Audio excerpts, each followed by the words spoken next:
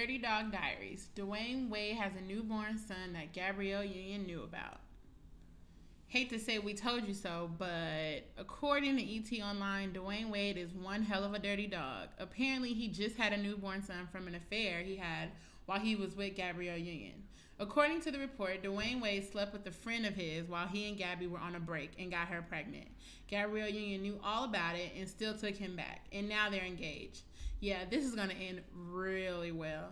What do you think? Will this relationship last? Let us know in the comment section below.